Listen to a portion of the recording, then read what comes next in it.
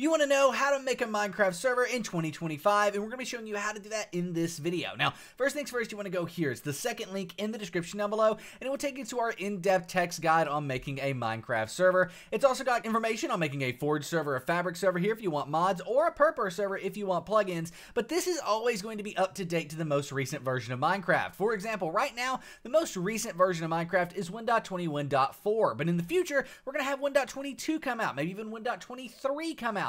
And we will make sure that this stays up to date, as well as the article, to those newer versions of Minecraft, ensuring that no matter what, you're going to be able to make your server. Even if this 2025 video is outdated and Minecraft servers change completely with how they're made, this video up here at the top will always be the most up to date and on the most recent version of Minecraft. So nonetheless, once you're here, go ahead and scroll down, and what we want to do is download the Minecraft server files by clicking the Download Minecraft button here. That will take you to the Minecraft server official download page on Minecraft.net, where we want to click on Download Minecraft_server.char. The version here will change depending on what the most recent version of Minecraft is. When you click that, the download will begin. You may need to keep or save the file depending on your browser, but this is Minecraft's official website, and it's 100% safe to do that. Now, I do want to mention, the server that we're making here is not up and running all the time. It's only going to be up and running when your computer's up and running. It's also only meant for your friends, your family, people that you trust, because it's going to be hosted on your own internet connection and your own IP address, meaning anyone who gets the IP address of this server can DDoS you, which basically means hit your internet offline and figure out where you live down to your latitude and longitude coordinates. On top of that, since it's on your own computer, you're going to need a good computer to host this server. What if you don't have any of those? What if you don't have to worry about security and things like that? Or what if you just want to make your server up 24/7?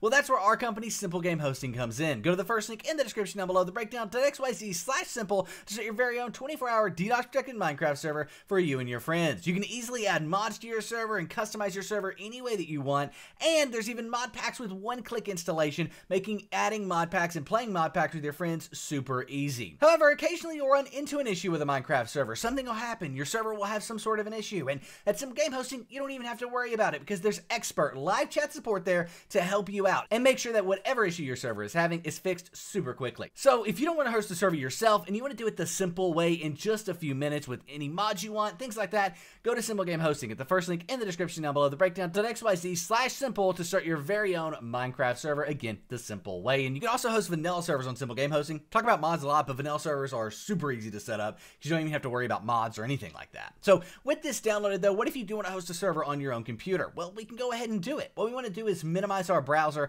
and create a new folder on our desktop. So right click and then create a new folder. You can name this anything you want. I'm going to name it 2025 Minecraft server because that's the guide we're doing, but you can name it anything. And then what we want to do is find this server.jar file we downloaded. Now for me, that's going to be in the downloads folder here, and right there it is, server.jar. Now if for whatever reason you don't have the .jar at the end, you can click on view up here at the top and then make sure show is highlighted, just hover over it, and then click on file name extensions and it will make that .jar appear. Go ahead and move this server.jar file from your downloads folder into that folder you created on your desktop. Open up this folder and double click the server.jar file. Now at this point, some files and folders should generate like this, but what if they don't?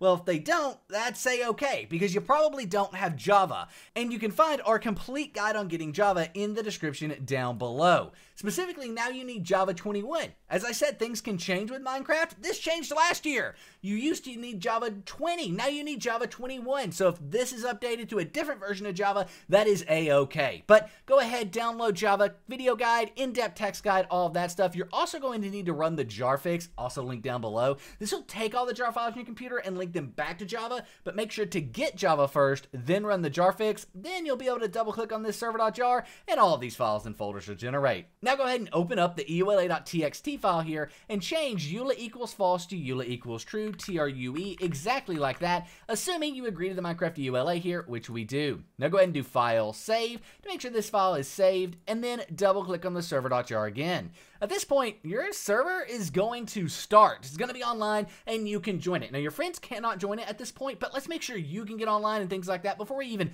think about worrying about your friends joining it. So I'm going to go ahead and move it up here to the top left, get Minecraft open, and show you how to join this server. So here we are on Minecraft's main menu, and what we can see here is multiplayer. We want to click on that, then click proceed, and then add a server. Now you can name this server anything. I'm going to name it the local connection though, because this is only a connection and only you can join your server using this.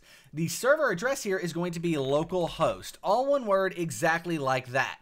Then go ahead and click done, and there we go. We have the local connection, and after a few seconds, it will resolve. There you go. You can double click on the local connection, and it will join on in. We'll see it join in here on the left-hand side. Nix Games, that's me, and we're joining in game here. Now, at this point, I would recommend running around your server some, seeing if you lag, seeing if you have issues. If you do, you're probably not going to be able to host a server on your computer because your computer's not got good enough hardware. That's okay. There are solutions like our company, SimpleGameHosting, link down below for that, but if you can host a server, it's not going to lag right now because you're online, and when it's just you online, it definitely shouldn't lag. If it's lagging with just you, it's going to lag with your friends, which is why I say you probably can't host a server. Nevertheless, at this point, you're good to go. Your server is online, and yeah, things are working for you.